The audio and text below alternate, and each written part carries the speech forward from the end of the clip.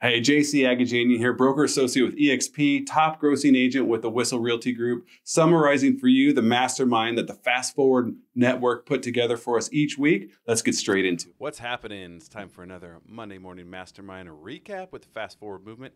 And today we had only 2 questions that we covered, but they're good ones and we dug in. So let's go. First of them, they're both kind of familiar questions and topics you probably talked about before. So the first one, USPs, or unique selling propositions. So question was about, what your 60-second elevator pitch is. What are you doing to compel people to want to work with you as opposed to someone else? The other one is regarding video creation.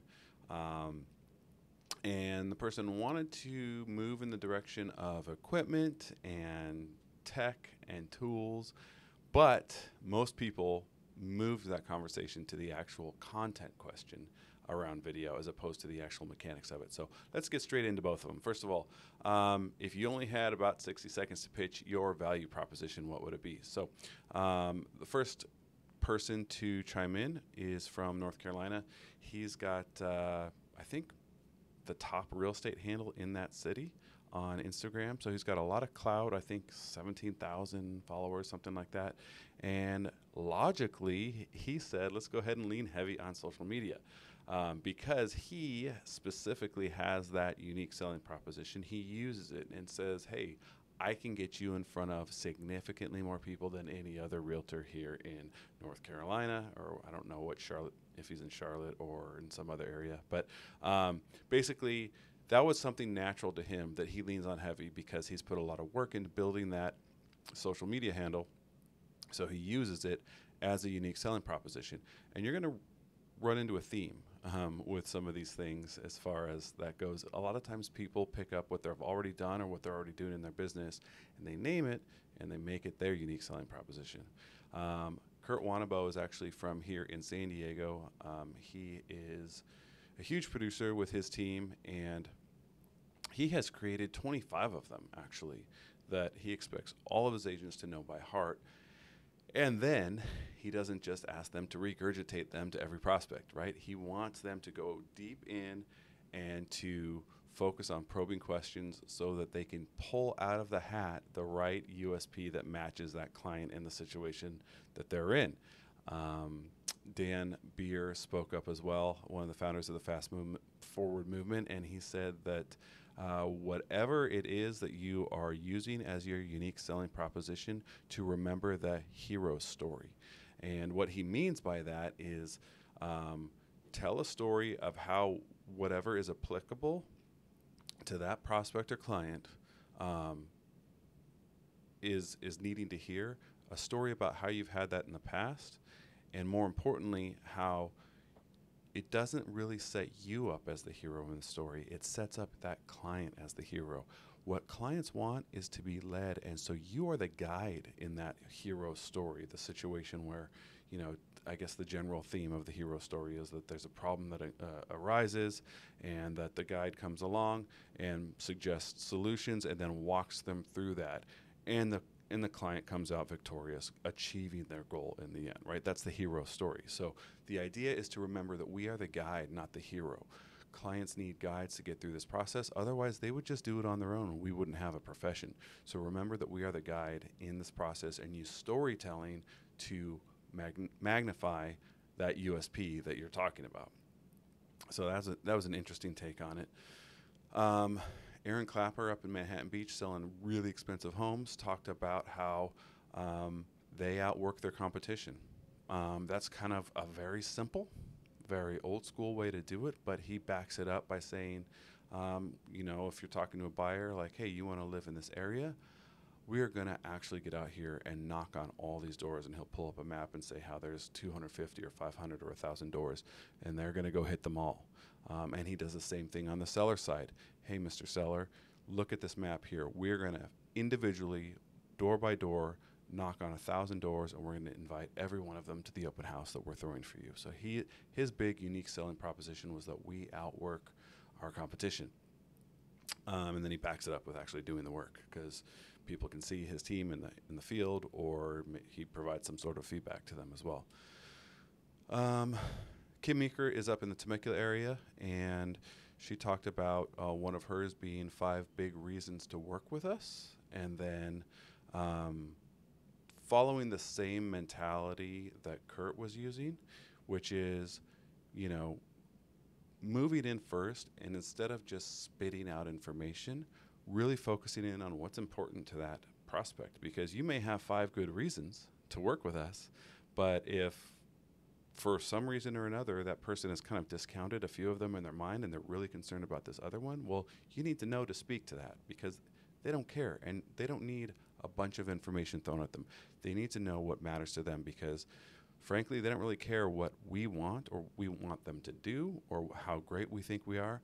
They only care how we can help them with their specific concerns. And so we have to remember that.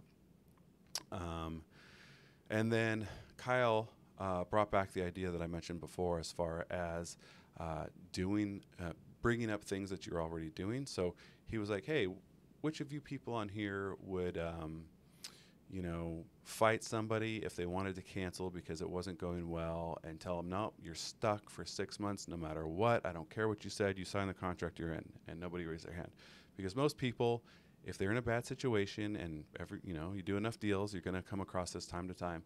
You take your lumps and you say, okay, that's really crappy, but this person and I didn't work out. They're going to move elsewhere. So instead of just saying, okay, that's kind of part of my business, and if I were to run into a situation like that, I would just deal with it, let's go ahead and name it. So we actually have within our company a cancellation guarantee, and we put it in writing, and we add a couple terms and conditions, like it doesn't happen on the spot. You got to give us, a couple days to try and make it right for you. Be open-minded to let us work it out, and if then it still doesn't work out, no problem. So we're not going to hold you to it. We're just going to let you move on with your life. So adding in a cancellation guarantee, which is something that you're going to do anyways, creates another one of those unique selling propositions that you can stack onto the list of the others.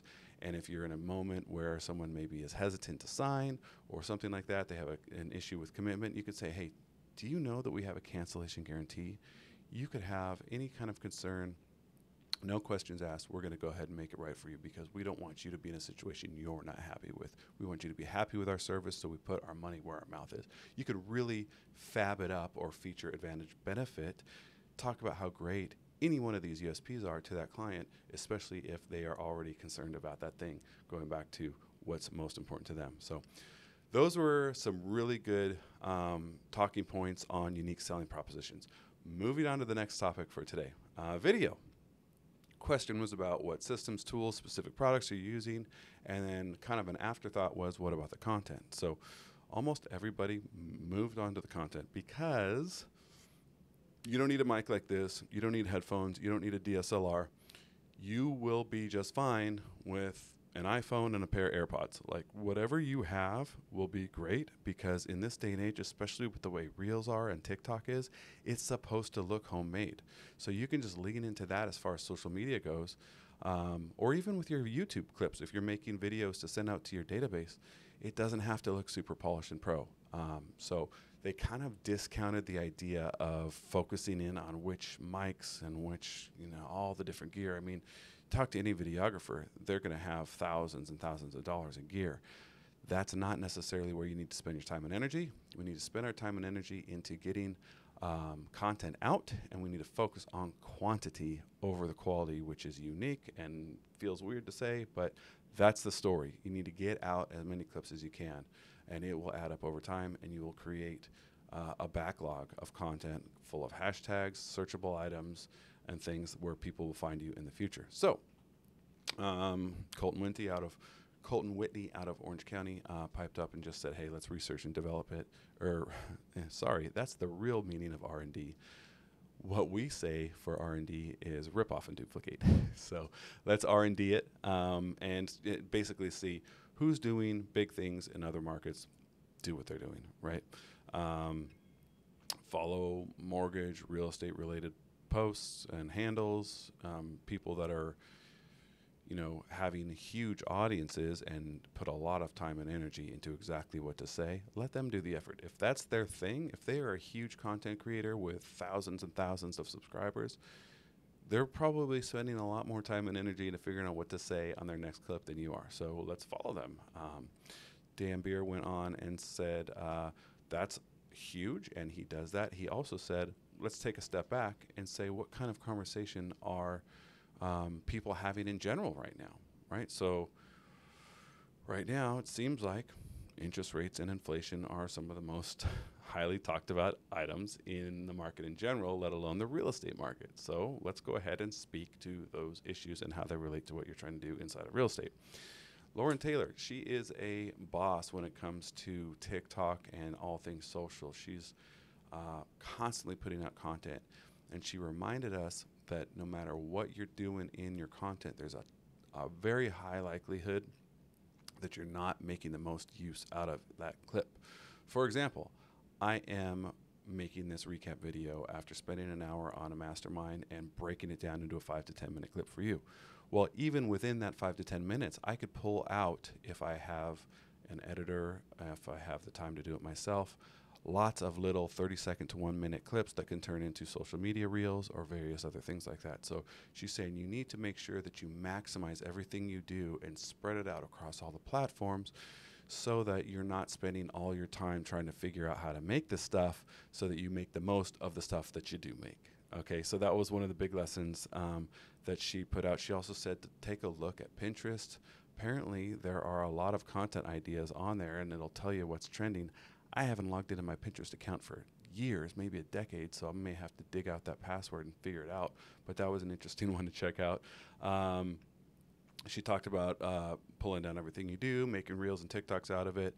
She mentioned something called repurpose.io, which actually does that for you. If you make a TikTok, for example, it will go ahead and strip all the branding so it doesn't look like a bunch of TikTok stuff on there, and then it pulls it down so that you can go and make a reel out of that, or you can go and put it on a YouTube short or whatever else you want to do with it.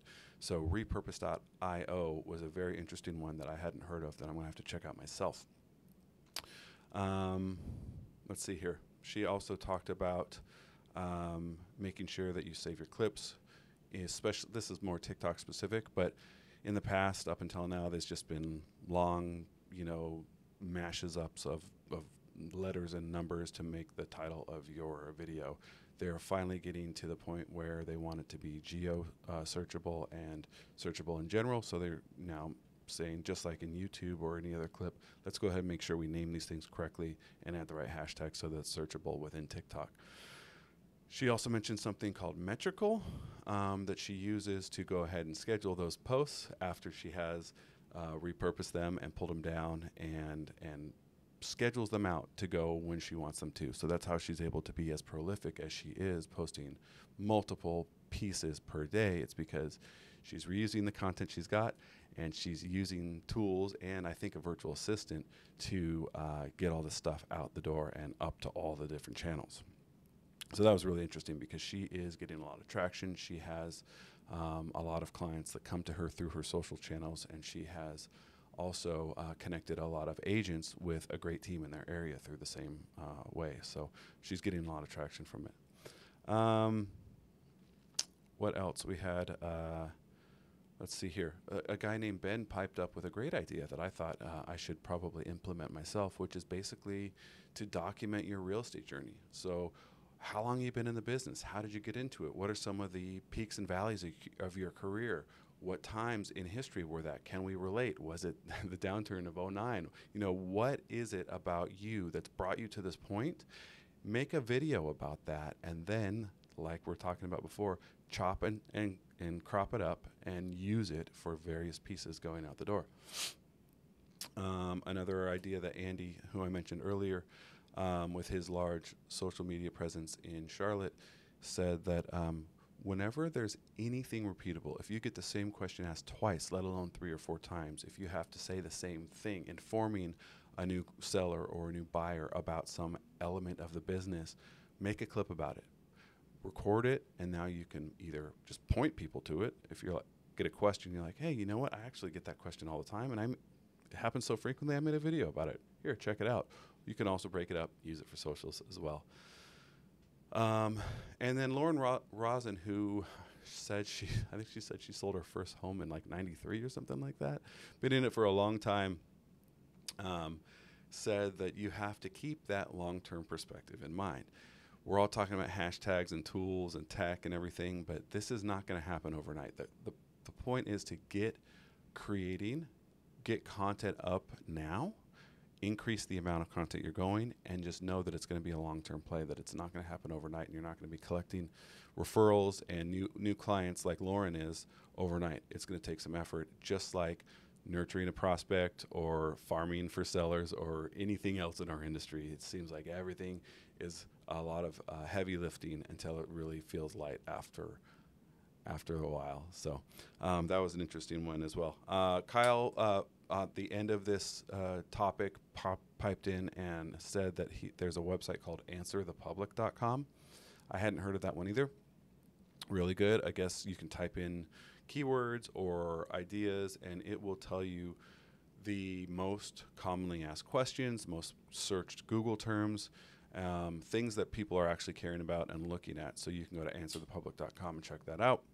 Great ideas for content. He mentioned TubeBuddy, which helps you to strategize on titles of video clips and which hashtags to work and whether or not it's going to be better than some other set that you might be thinking of. It's a great tool to help you with that. And I think that's pretty much it.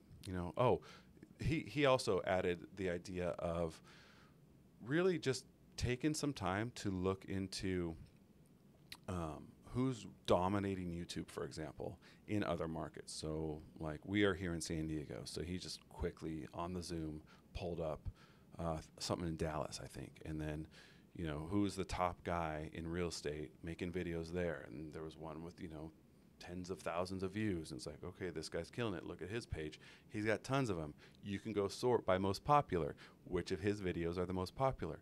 And it was common stuff like, I don't know, he was comparing one part of town to another part of town, which is better. And then there was some interesting themes of saying, hey, why shouldn't you move here? And just various video topics that you can easily say, hey, that's a cool idea, and that's something that is equally applicable to my area. Let's just go ahead and put it in my voice with my perspective and areas specific to where I live and make the same type of video. You're not completely ripping someone off, but what you're doing is not reinventing the wheel, and that's where that R&D idea comes in. So I hope that's helpful for you. 2 great questions that we went kind of deep on, USPs and video creation. Let me know if you have any questions. I'm happy to chat. Send me a DM, and I'll talk to you soon. Thanks for checking out the video. I hope you found it valuable and that there's something in there that you can implement into your business today.